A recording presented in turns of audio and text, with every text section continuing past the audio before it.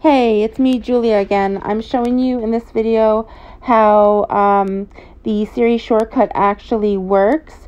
Now, you will need to change the API data for your particular app, so you will need to make a sniff of it first. So I'm just going to show you the insides of the details on how it works. So this is all data that I sniffed out using HTTP Catcher. So I looked at the login page, and I looked at the structure of the login page. And then I made,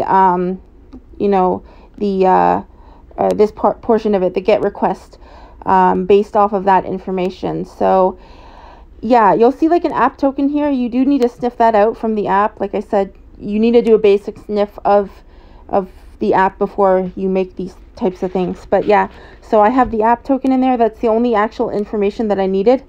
And then from here on, like, you just enter in your email. I'm obviously not going to show you the one where I have my email and password entered, but yeah, it's a JSON body, it's a request body, and it's a GET request. Again, that app token this app token here will not work. In fact, this is a made up app token, but yeah, this will show you that you're in Canada, but you're not. So yeah, you need to find out what your app token is, yeah, and then of course transfer encoded chunked. And then after that, you get the value for the ID and the contents of the URL. So that's just I think your employee ID or something like that. Or yeah, and then what happens is you get the value for the token and the contents of the URL, which is the token for your login session. And then it basically takes this information, encodes it, and it turns it into a dictionary value. And that's how it goes. And then it grabs all the scheduled shifts. So like this API here, it says API courier.skipthedishes.com. Obviously, if you're on Just Eats, it will be very different. And again, you just need to have that information sniffed out. And then you have to have your courier ID entered into the one section here. And then /shifts and then scheduled. It'll look roughly the same for Just Eats because the app is structured the exact same. So yeah, and then yeah, it's a GET request, right? Or sorry, this one here is a POST request. I'm not saying it's a GET request. Sorry, this one's a POST.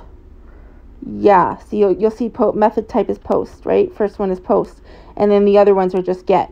So GET request, and then again, it looks for the values of all the shifts available, and then it puts them into the list, into a dictionary, and it just iterates over the dictionary. So all the shift IDs that come up as available, and then contents of the URL. Of course, this is a POST request when you're making a confirm shift. So you're confirming a shift. So yeah, it's a POST. This is how it is. This is for like I said, it's for my iPhone. So you just need this header information. And then I just put a notification saying that I got the shift. And this works really well for like if you're trying to grab the shifts at shift grab time and you just need to grab a whole bunch. This works relatively well. You could essentially take this information and write a program or write a code program and like I guess you would say set it up to run at a certain time, and then have it run at a certain time every day. But you want to be careful in terms of just how often you run this. Like, you don't want to run this for like, every minute of every day or whatever, right? Like, you want to run it just when you kind of know when they're going to drop shifts.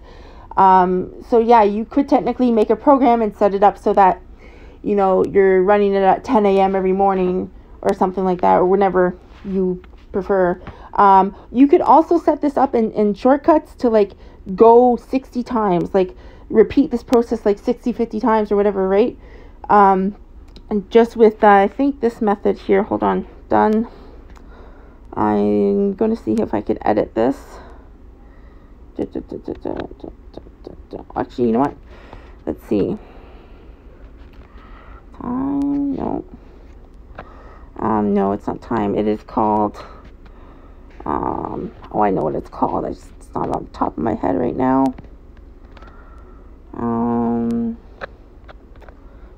Repeat with each. So like you could set it up to repeat, but of course you're gonna like encase this within the app. So you're gonna go drag this all the way up to the top, and then go repeat. Oh no, we're not gonna end the repeat here. Sorry. You want to encase this. Hold on. This is not right. Hold on. Repeat, say 6, but yeah, you get what I'm saying. Like, say I'm going to repeat 7 times here, and I am going to break the repeat cycle. Sorry, this is frustrating. I'm going to drag that all the way down to the bottom. Cancel. Where's the repeat ending? Oh, I don't want to. I want to end the repeat all the way down at the bottom of all of this. Sorry, this is getting a little frustrating to deal with. There's probably a better way to do it, but it's just not occurring to me right now.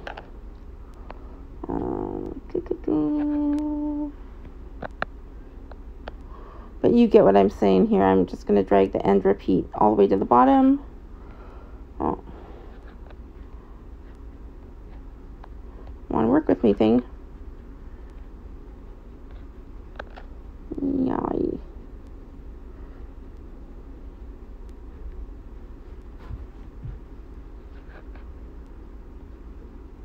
Yeah, this is not working with me.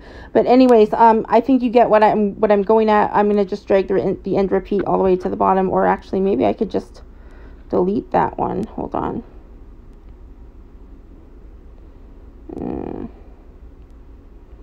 No, I don't think I can.